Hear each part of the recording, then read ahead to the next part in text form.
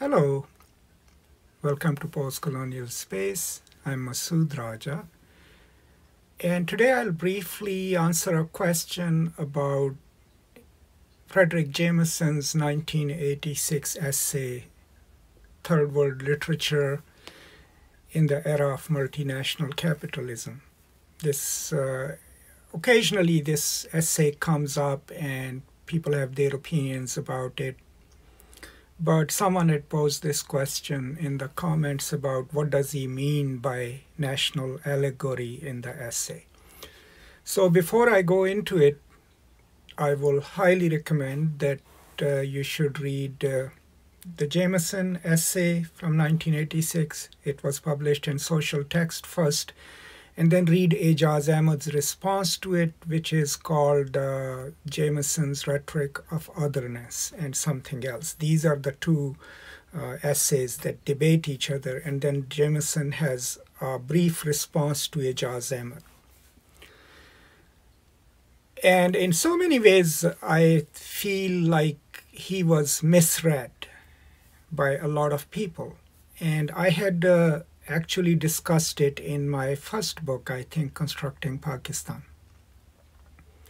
So let's just first unpack what he was trying to do in the essay.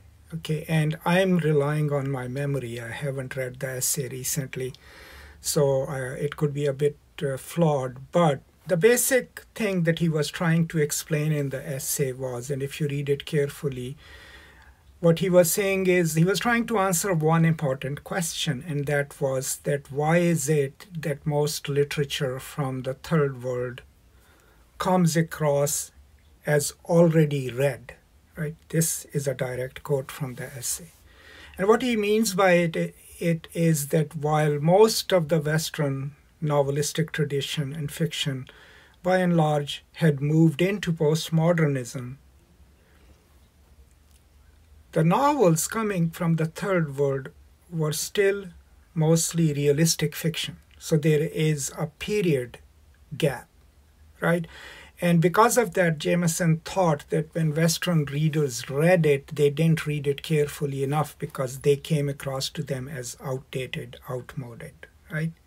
And that is what he's trying to remedy, right, through his essay, which kind of falls flat. But what he was trying to then suggest is that instead of expecting those novels coming from the developing world, which was then called the third world, instead of reading them as outdated because they are realistic fiction,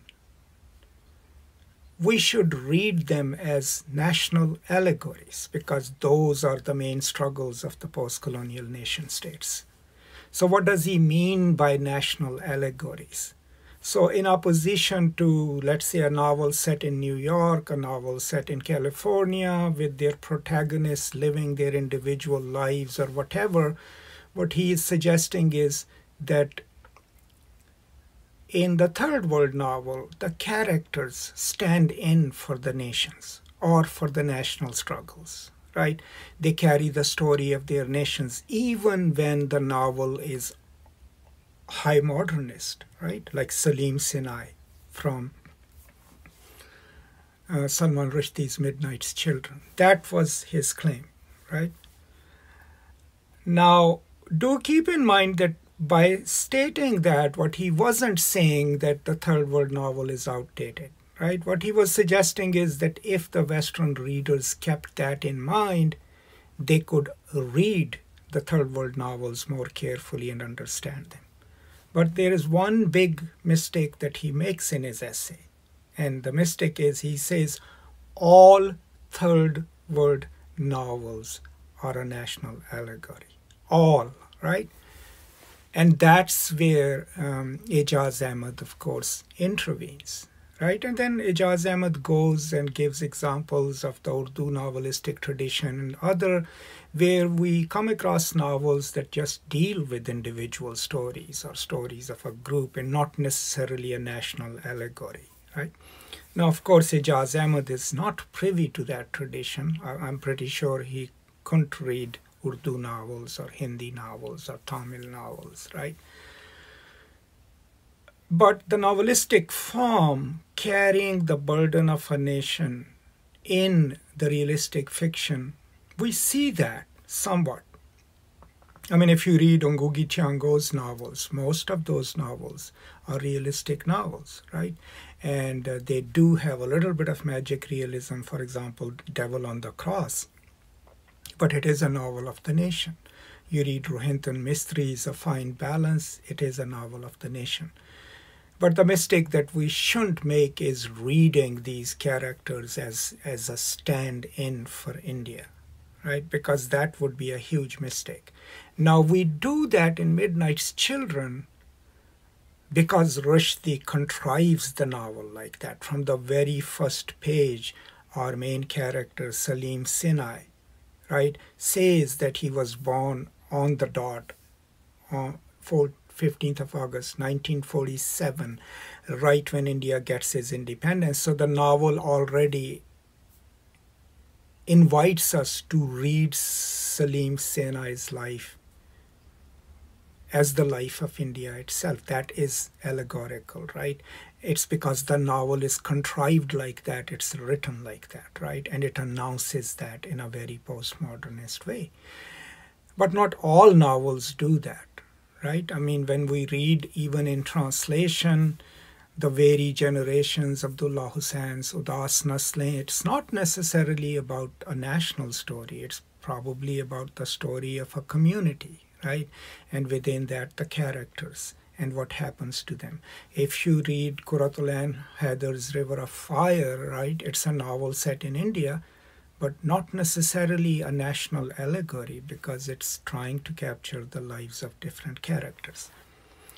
But, you know, here, of course, I haven't read the essay lately, but the question was about what does he mean by national allegory? So what he means by national allegory, Jameson, is that even when the stories are of individual characters, they carry the burden of a national struggle or a national history or national identity. So hence, the private is mobilized in the service of the public to tell the story of a nation, which I think wasn't really like a very well argued claim, right? And it comes as slightly imperialistic.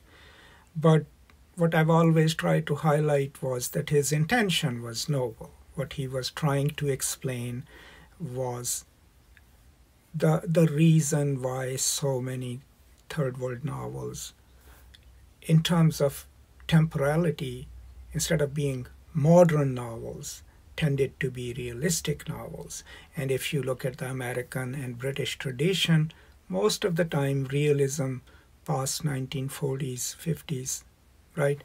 Realism kind of ends in even before that, actually. And then we are already, from 1920s onwards, we are into modernism. And modernist way of writing, of course, if you want to take a look at it carefully, it is not an ipso facto representation of reality. It is highly contrived. You're in the minds of the characters. You see the world from the point of view of the characters.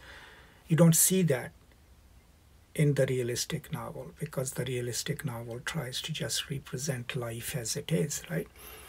So these are some of my thoughts about Jameson's essay. I think the essay and Ijaz Ahmed's response to it is freely available now from Social Text. If I find the links, I'll post them in the description. But please read it carefully and then make up your mind about it. For all the things that I record here, right, these are just brief introductions. There is no way I can handle something exhaustively in such brief conversations. Where I do that, there you see, 5, 6, 7 part series like on Can the Subaltern Speak or Paulo Freire's Pedagogy of the Oppressed. That's a different approach for videos because there I'm actually reading the text and talking about it. But this one is not necessarily a detailed discussion of Jameson's essay. It's just pointing out some of the things that I remember from my previous reading, and more importantly, trying to explain what does he mean by third world literature being national allegories, right? that's it. I hope this answers the question, and I hope it encourages you to read the essay more carefully and then form your own opinions. Do share your ideas after you've read it and see how, maybe if it is still useful to you. It's a slightly dated essay. That's all. I hope you're all doing well and taking care of each other. Please continue to do so, and I will now see you next time. Until then, as always, peace and love.